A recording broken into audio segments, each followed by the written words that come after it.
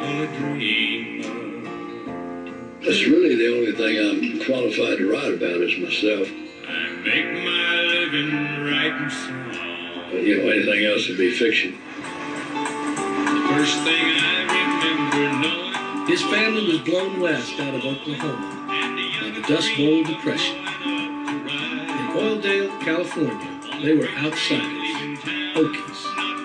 His father, proud, independent, steady as a rock. His sudden death threw a shadow over everything.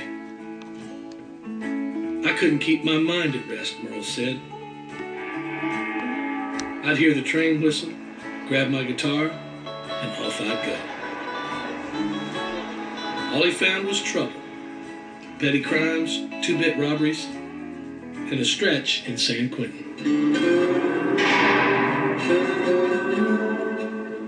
Merle swore he'd never lose his freedom again. One night, Johnny Cash came to sing for the inmates, and Merle understood that he could find his way with music. The honky-tonks were filled with working folks, whiskey, and Saturday night. Merle didn't talk much, but when he sang, they stopped to listen. From now on, all my friends are gonna be strangers. He started writing about his own life. The words were never fancy, but always true. He created a hard-driving sound that topped the country charts. I've never been nobody's eye. It had a clean beat and a clear message. And I took a lot of pride in what I am. And I'm proud to be a Okie from Muskogee. Single of the year, 1970, is Okie from Muskogee, Merle Haggard! No, again! Merle Haggard! It's a big job just getting by. 9 kids and a wife.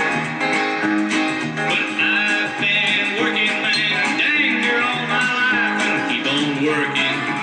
Tonight the bottle let me down. All his life, he has sung about the dangers and the demons that can haunt a man. Ride me back and tell me why it ended. When you're emotionally overcome, probably the only time you go deep enough to pull out the kind of things that are worthwhile.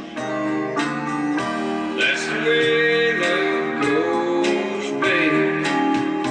That's the music God made. A restless man never finds what he's looking for in this world.